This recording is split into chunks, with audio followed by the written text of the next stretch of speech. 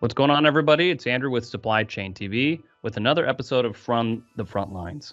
And I'm still not on the front lines. So I thought I would take an episode to tell you a little bit about how we can do virtual better. So I'm going to give you behind the scenes, kind of a tech tip on how you can do virtual from your office and hold a better webinar, a better meeting with just a little bit of work and a little bit of investment in some technology, a microphone, a camera, and of course some accessories like lighting, some tripods. So we're going to run through that today. First couple tips: your background, your setting, your office. Right now my office is cluttered because I got all my equipment out to show you, but don't wear a hat. Put it backwards if you have to. I'm kind of a hat guy, but don't wear a hat. Have your hair done, have your place cleaned up.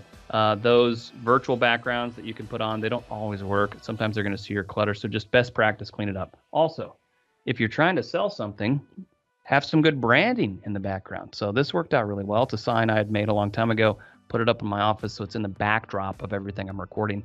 That's just good. It's just good, smart branding. So keep all that in mind. That's your setting. It needs to look nice and clean. Okay, first up, audio. See this crazy fuzzy thing in front of my face? This is a directional shotgun mic. I don't know why it's called that, but it is what I have been using.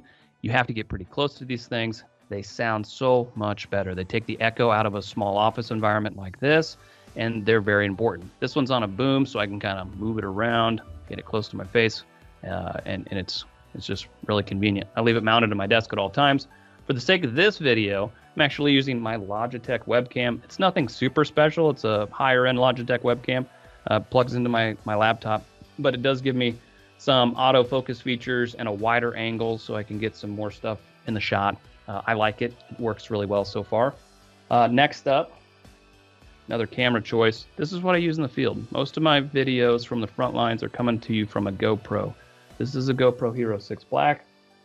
They're pretty inexpensive. They're really durable. They have tons of accessories. I like to pair it with a nice tripod. Here's my tripod setup. So GoPro goes up here. It's got an accessory mount, so I can put, for instance, a wireless mic receiver on top of it. Mounts right in there. That wireless mic receiver, of course, pairs with a transmitter and a lapel mic. This is great when I'm moving around a factory. So I'm going to get away from these directional mics from a good distance if I'm walking around. So I clip a lapel mic on my shirt. Then I can walk and have some free range of movement to maybe demonstrate an activity that I'm doing, or get you out and about walking down, up and down a factory floor setting. The lapel mics too, if you place them real close to your mouth up here, it helps, I think, cut away some of the nasty noise from the factory, because it's usually a really loud setting that I'm filming in. All right, next up, lighting. Lighting's tricky, and I can't always pack this stuff with me. I have it here in my office, and some of my favorite lighting choices are these ring lights. I'm going to turn them on. They're going to be crazy bright for this setting. Ugh. Okay, they come in a bunch of different color variants, so you can change the colors on this and make my pasty white skin not look so pasty. It's great for if I'm just filming a monologue sitting in front of a wall. Then I can look good while I'm doing it. Second up is this floodlight version. This one's going to be nuts, like staring into the sun. All right, this comes in handy if I'm doing like a product demo, something detailed. If I want to show depth of field, maybe if something's three-dimensional, then I can put some shadow on it. So I use this for product photography. I use this for catching detailed shots, action shots of me doing something, maybe holding a wireless handheld scanner or something. You want to see how it's working, so you can flood this area of my hands and such with this light and get a better looking shot.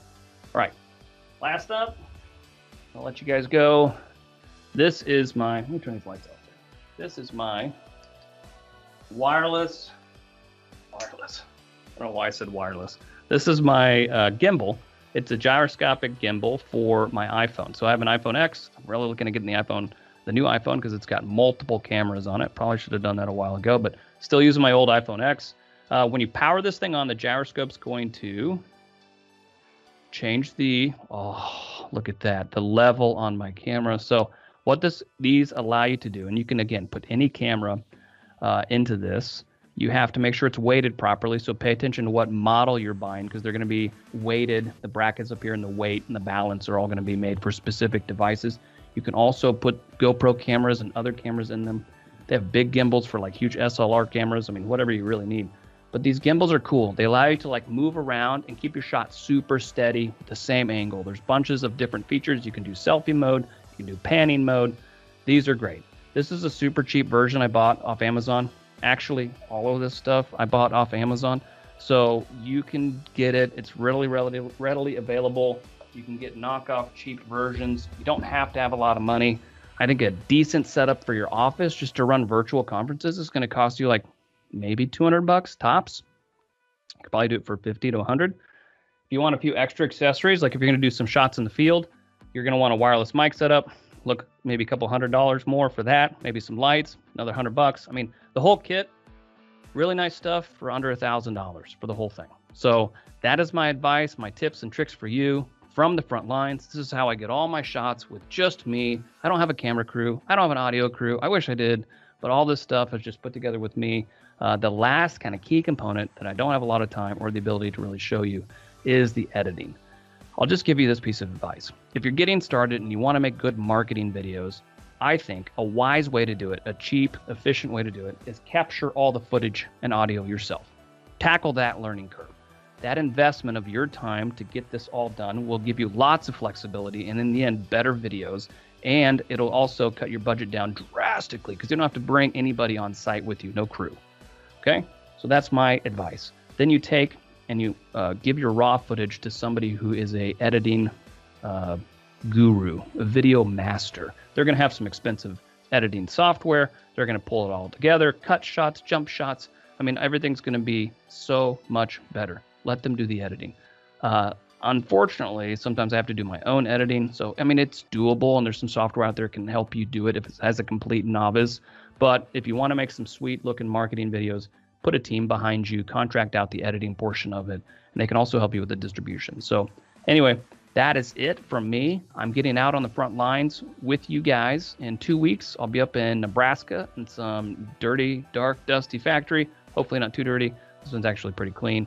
It's a place that makes hydraulic pumps. We're going to get out in the field, hopefully interview a supply chain manager, bring you another perspective from the front lines as we all try and make it through this awful, awful year called 2020. So we will see you on the other side. Thanks, guys.